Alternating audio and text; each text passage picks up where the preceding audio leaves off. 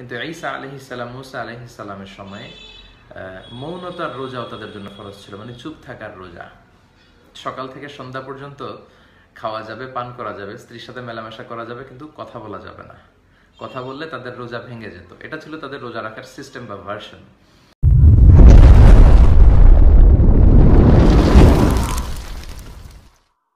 তো আমার প্রথম রিমাইন্ডার আপনাদের প্রতি এবং আমার প্রতি শুরুতে এবং আমাদের সকলের প্রতি যে আমরা এই রমাদানে যাতে কোরআন কেন্দ্রিক হই, খুব বেশি বেশি কোরআন তেলাওয়াত করি, কোরআনের সূরাগুলো রিভাইজ দেই, কোরআনকে মুখস্থ করি, কোরআনের সাথে আমাদের সম্পর্ক যাতে রমাদানুল মুবারকে খুব বেড়ে যায়।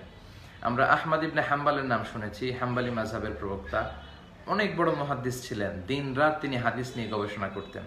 তিনি 7.5 লক্ষ হাদিস মুখস্থ জানতেন। সেখান থেকে 40,000 হাদিসের একটা কম্পাইলেশন তিনি করেছেন, যেটা একক হাদিসের গ্রন্থ হিসেবে পৃথিবীর সবচেয়ে বড় হাদিসের কিতাব। সেটা হচ্ছে মুসনাদে আহমদ ইবনে হাম্বাল। তো এই হাদিসের কিতাবের ভিতরে 40,000 হাদিস আছে। এত বড় মুহাদ্দিস হয়েও তিনি যখন রমাদান আল কারিম আসতো, রমাদান মাসে তিনি হাদিস রেখে দিতেন। হাদিসের বইগুলো প্যাকেট করে উনি রেখে দিয়ে তিনি কোরআন নিয়ে বসে যেতেন। তো সম্মানিত শুধু আমার প্রথম রিমাইন্ডার হচ্ছে যে আসুন আমরা রমাদানে কোরআন কেন্দ্রিক হই।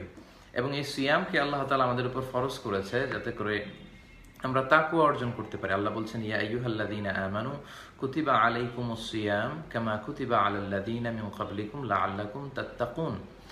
হে বিশ্বাসীরা, তোমাদের উপর সিয়াম ফরজ করা হয়েছে যেমনি ভাবে তোমাদের পূর্ববর্তীগণের উপর সিয়ামকে ফরজ করা হয়েছিল। তার মানে বোঝা গেল সিয়াম শুধু আমাদের জন্যই ফরজ না, আমাদের আগে যারা ছিল সবার জন্য ছিল, তাদের জন্য সিয়াম ফরজ ছিল। সাইয়েদনা আদম থেকে শুরু করে সাইয়েদনা ঈসা এবং বিষ্ণু ঈসা ইসলাম পর্যন্ত যত নবী এসেছে, যত উম্মাহ এসেছে, তাদের উপর সিয়াম ফরজ ছিল। কিন্তু হয়তো পদ্ধতিটা ভিন্ন ছিল, ভার্সন স্টাইলটা ভিন্ন ছিল। কারো জন্য আইয়ামুল বীর 13, 14, 15 এই 3 দিনের রোজাটা ফরজ ছিল। কোনো কোনো উম্মাতের জন্য 1 দিনের রোজা ফরজ ছিল, কারোর জন্য 10টা রোজা রাখা ফরজ ছিল। আবার কোনো কোনো উম্মতের সময়ে মৌনতার রোজা ফরজ ছিল, মানে চুপ থাকার রোজা। আমরা যে রোজাটা রাখি সকাল থেকে সন্ধ্যা পর্যন্ত খাবার, পানাহার এবং স্ত্রীর সাথে ইন্টিমেসি, এগুলো থেকে বেঁচে থাকার নাম হচ্ছে সিয়াম। কিন্তু ঈসা আলাইহিস সালাম, মুসা আলাইহিস সালামের সময়ে মৌনতার রোজাও তাদের জন্য ফরজ ছিল, মানে চুপ থাকার রোজা। সকাল থেকে সন্ধ্যা পর্যন্ত খাওয়া যাবে, পান করা যাবে, স্ত্রীর সাথে মেলামেশা করা যাবে, কিন্তু কথা বলা যাবে না। কথা বললে তাদের রোজা ভেঙে যেত। এটা ছিল তাদের রোজা রাখার সিস্টেম বা ভার্সন। মুসা আলাইহিস সালাম 30 দিন তুর পাহাড়ে তিনি ইবাদত করেছেন তাওরাত পাওয়ার আগে। আল্লাহ বলেছেন, মুসা তোমাকে 30 দিন রোজার অবস্থায় ইবাদত করতে হবে। তো তাদের সময় রোজা ছিল চুপ থাকা। তিনি সকাল থেকে সন্ধ্যা পর্যন্ত খেতেন, পান করতেন, কিন্তু কথা বলতেন না। 30তম দিনে এসে হঠাৎ তার মনে একটা প্রশ্ন জাগলো যে আল্লাহকে একটা বিষয় জিজ্ঞেস করব। তো উনি যখন প্রশ্ন করলেন, আল্লাহ বললেন, no Musa, you didn't feel 30 days, 30 দিন পূর্ণ হয়নি, এক্সট্রা 10 days, আরো 10 দিন তোমাকে চুপ থাকতে হবে। তো এইভাবে তাদের ছিল মৌনতার রোজা। আবার মারিয়াম আলাইহিস সালাম যখন ঈসা আলাইহিস সালামকে কোলে নিয়ে বনি ইসরাইলের পণ্ডিতদের কাছে আসলেন, সবাই যখন জিজ্ঞেস করলো যে তুমি বেবি পেলে কোত্থেকে, বাচ্চা হলো কোত্থেকে, তোমার তো বিয়ে হয়নি। তো তখন তিনি বললেন, ইন্নী নাযারতু লির-রাহমানি সাওমা ফালান উকাল্লিমাল ইয়াওমা ইনসিয়া। ইশারায় বুঝালেন যে ইন্নী নাযারতু লির-রাহমানি সাওমা, আমি রহমানের জন্য সিয়াম রেখেছি, রোজা, আজকে কথা বলা যাবে না, ইঙ্গিত করলেন। তার মানে তাদের সময়ে রোজা অবস্থায় কথা বলা যেত না, মৌনতার রোজা তারা প্র্যাকটিস করতেন। কিন্তু আমরা সকাল থেকে সন্ধ্যা পর্যন্ত ফাস্টিং করি। তো এই যে কামা কুতিবা আলাল্লাযীনা মিন ক্বাবলিকুম দিয়ে বোঝা যাচ্ছে সব উম্মাতের সময়ই রোজা ফরজ ছিল। হয়তো সংখ্যার ভিন্নতা ছিল কিংবা পদ্ধতির ভিন্নতা ছিল। আর সর্বশেষে আল্লাহ বললেন, রোজা রাখলে লাআল্লাকুম তাত্তাকুন, তোমরা তাকওয়া অর্জন করতে পারবে। তাকওয়া হচ্ছে আল্লাহর সচেতনতা, আল্লাহর ভয়, সবসময় আল্লাহ সচেতন থাকা। ওমর ফারুক রাদিয়াল্লাহু আনহু উবাই ইবনে কাব রাদিয়াল্লাহু তাআলা আনহুকে জিজ্ঞেস করলেন, মা হুয়া তাকওয়া, তাকওয়া কি, আমাকে একটু সংক্ষেপে বলেন তো। তো উবাই ইবনে কাব বললেন, আমা সালাকতা তরিকান যা শাওকিন, ওমর তুমি কি কাঁটাযুক্ত কোনো পথ, মানে যেই পথের চারদিকে কাঁটা, ক্যাকটাস আছে, এরকম গুলমলতা যুক্ত কোনো পথ দিয়ে হেঁটেছো? ওমর ফারুক বললেন, হ্যাঁ হেঁটেছি। উবাই বললেন, তো কেমন করে হেঁটেছো? তিনি বললেন, ইজতাহাদতু ওয়া তাশাম্মারতু, আমি এমন ভাবে হেঁটেছি আমার জুব্বা, আমার জামা, আমার চাদরকে আঁটুসাঁটু করে যাতে কাঁটা আমার গায়ে না লাগে। খুব সচেতন ভাবে আমি এই রাস্তা দিয়ে হেঁটেছি, যেহেতু চারদিক থেকে কাঁটা। উবাই ইবনে কাব বললেন, হাযা হুয়া তাকওয়া, যালিকা হুয়া তাকওয়া, ওমর এটাই হচ্ছে তাকওয়া। দুনিয়ার পথে চলতে যে শয়তানের হাতছানি, দুনিয়ার লোভ, অহংকার, হিংসা, বিভিন্ন বিষয় ডান দিক থেকে বাম দিক থেকে কাটার মতো তোমাকে আষ্টে পৃষ্ঠে বেঁধে রাখতে চাইবে। এই হাতছানিগুলোকে মারিয়ে তাদের থেকে নিজেকে খুব সাবধানে রেখে তুমি যখন সিরাতুল মুস্তাকিমে চলতে শুরু করবে, এই চলার যে প্রচেষ্টা, বেঁচে থাকার প্রচেষ্টা, এটাই হচ্ছে তাকওয়া। তো এই সিয়াম পালনের মধ্য দিয়ে আমাদের তাকওয়া অর্জিত হয়। তো আল্লাহ বলছেন লাআল্লাকুম তাত্তাকুন, সিয়াম পালন করলে তোমরা মুত্তাকি হবে, তোমাদের মধ্যে তাকওয়া অর্জিত হবে। তাকওয়াটা আসলে দেখা যায় না। বিষ্ণু বলেছেন আত-তাকওয়া হা হুনা, আত-তাকওয়া হা হুনা ওয়া হা হুনা ওয়া ইউশিরু ইলা সাদরিহি সালাসা মাররাত। তাকওয়া এখানে, তাকওয়া এখানে, তাকওয়া এখানে বলে বিশ্বনবী 3 বার এমফাসাইজ করেছেন। দাড়ির মধ্যে ধরে বিষ্ণু বলেননি তাকওয়া এখানে, টুপি দেখিয়ে বলেননি যে তাকওয়া এখানে, জুব্বায় হাত লাগিয়ে বিষ্ণু বলেননি তাকওয়া এখানে। বিষ্ণু বলেছেন তাকওয়া এখানে, অন্তরে থাকে।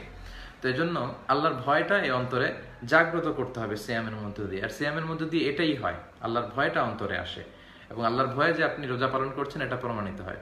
আপনি নামাজ পড়লে দেখা যায় আপনি রুকু সিজদা করছেন, আপনি যাকাত দিলে দেখা যায় যে আপনি দান করছেন, আপনি হজে গেলে দেখা যায় যে আপনি প্লেনে চড়ে মক্কায় যাচ্ছেন। কিন্তু আপনি রোজা রেখেছেন কি রাখেন নাই এটা দেখা যায় না। আমার চেহারা দেখে আপনি বুঝবেন না যে আমি খেয়েছি না খাই নাই, ওনার চেহারা দেখে আমরা বুঝতে পারবো না যে উনি খেয়েছে কি খান নাই। তো চেহারা দেখে বোঝা যায় না যে আপনি খেয়েছেন কি খান নাই। লোকদের সামনে আপনি খেলেন না, কিন্তু ঘরে ঢুকে কিন্তু আপনি খেতে পারেন।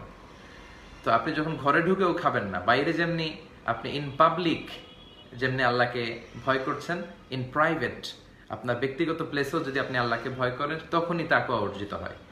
ওমরে ফারুক রাত্রিবেলা ছদ্মবেশে মদিনার অধিবাসীদের অবস্থা তিনি খেয়াল করতেন যে তারা কেমন আছে। তো একদিন রাতে তিনি ফিরে আসছেন, উনি থাকতেন আওয়ালিল মদিনা, মদিনার উঁচু এলাকায়। তো ছদ্মবেশে সবার খোঁজখবর নিয়ে যখন ফিরে আসছেন, হঠাৎ দেখতে পেলেন প্রাচীর ঘেরা একটি ঘর, এবং সেই ঘরের ভেতর থেকে 2টি মহিলার কণ্ঠ ভেসে আসছে। তো উনি দাঁড়িয়ে শুনতে আরম্ভ করলেন।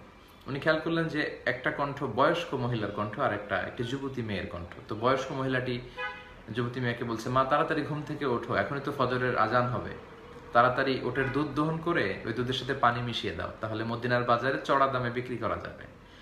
তখন যুবতী মেয়েটি বলতে আরম্ভ করলো, মা আপনি জানেন না ওমরে ফারুক খলিফাতুল মুসলিমিন ফরমান জারি করেছে দুধে পানি মেশালে শাস্তি দেয়া হবে। তো মা বললো, এই গভীর অন্ধকারে কি ওমর দেখবে, কিংবা ওমরের সৈনিকেরা কি দেখতে পাবে? তুমি তাড়াতাড়ি দুধের সাথে পানি মেশাও। তখন মেয়েটি উত্তরে বলেছে, ইয়া উম্মি লাউলা রাআ উমর লা রাআ রব্বু উমর। মা, ওমর দেখছে না কিন্তু ওমরের রব কিন্তু দেখছে। লাউলা রাআ উমর, ওমর দেখে না কিন্তু ওমরের রব কিন্তু দেখে। তো এটাই হচ্ছে তাকওয়া। পুলিশ দেখে না, র‍্যাব দেখে না, পুলিশের চোখ ফাঁকি দেয়া যায়, র‍্যাবের চোখ ফাঁকি দেয়া যায়। আমি এই কথাগুলো বলি মাঝে মাঝে যে বিমানবন্দরে কাস্টমস অফিসারের চোখ ফাঁকি দেয়া যায়, পরীক্ষার হলে ম্যাজিস্ট্রেটের চোখ ফাঁকি দেয়া যায়, কিন্তু আল্লাহর চোখ কি কখনো ফাঁকি দেয়া যায়? আল্লাহর চোখকে কখনোই ফাঁকি দেয়া যায় না। এজন্য অন্তরে আপনি আল্লাহর ভয়টা, আল্লাহর ব্যাপারে সচেতন কিনা, এটাই হচ্ছে তাকওয়া। তো সিয়ামের মধ্য দিয়ে এই তাকওয়া অর্জিত হয়। বিষ্ণু বলেছেন এই মাসটা হচ্ছে রহমতের মাস, বরকতের মাস। ওয়া শাহরুন আউয়ালুহু রাহমাহ ওয়া আওসাতুহু মাগফিরাহ ওয়া আখিরুহু ইতকুম মিনান নার। এটা এমন মাস যে মাসের প্রথম দশক রহমতের, দ্বিতীয় দশক মাগফিরাতের, আর শেষ দশক জাহান্নামের আগুন থেকে নাজাতের। এই মাসে আসলে আমরা যে ইবাদত করি, ইবাদতের সওয়াবগুলোকে মাল্টিপল করে দেয়া হয়, আসলে অফার দেয়া হচ্ছে আর কি। রমাদান আসলে অফারের মাস। আমরা অনেক সময় প্রমোশন দেখি, অফার দেখি, বিশেষ ছাড় দেখি, super offer, the month of super offers. অনেক অফার আল্লাহ এখানে দিয়েছেন। একটি সুন্নাহ যদি আপনি আমল করেন, এটাকে ফরজের সমান সওয়াব দেয়া হচ্ছে। একটি ফরজ আমল করলে 70টি ফরজের সমান সওয়াব দেয়া হচ্ছে। এবং আরেকটি বর্ণনা এসেছে সহিহ মুসলিমের, যে কুল্লু আমালি ইবনে আদম ইদাআফ ওয়াল হাসানাতু বিআশরি আমসালিহা ইলা 700 দিআফ ইল্লা সাওম। বনি আদমের যে আমলগুলো, একটা ভালো আমল করলে 10টা সওয়াব, 100টা, সেখান থেকে 700টা পর্যন্ত সওয়াব বাড়িয়ে দেওয়া হয়, কিন্তু সিয়াম ছাড়া। ইল্লা সাওম, এক্সেপ্ট দ্য ফাস্টিং, দ্য সিয়াম, রোজা ছাড়া। কারণ এই রোজা হচ্ছে ফাইন্নাহু লি ওয়া আনা আজজি বি। রোজা তো আল্লাহ বলে এটা আমার জন্য বান্দা রেখেছে, এর কি সওয়াব দেবে এটা আমি জানি। এখানে 100, 500, 700, 1000, শত কোটি কোনো ধর্তব্য না। কত বিলিয়ন মিলিয়ন কোটি যে তিনি দিয়ে যেতে পারেন তার কোনো ইয়ত্তা নেই। তো এই জন্য এই রমাদান হচ্ছে সওয়াবকে, the rewards R মাল্টিপলড in this blessed month of রমাদান। এই রমাদানে আপনার সওয়াবগুলোকে মাল্টিপল করে দেওয়া হবে। এজন্য সম্মানিত ভাইরা, আসুন আমরা ইবাদতের মধ্য দিয়ে যাতে এই সময়টাকে কাটাতে পারি। এবং সবাইকে অনুরোধ করে বলবো যে নিচে একটি শেয়ার বাটন আছে, সেটি ক্লিক করে দিন, ফলে সবাই দেখতে পাবে, আপনার ফেসবুক বন্ধুরা শুনতে পাবে, ফলে সাদাকায়ে জারিয়া হিসেবে আপনি সওয়াব পেতে থাকবেন।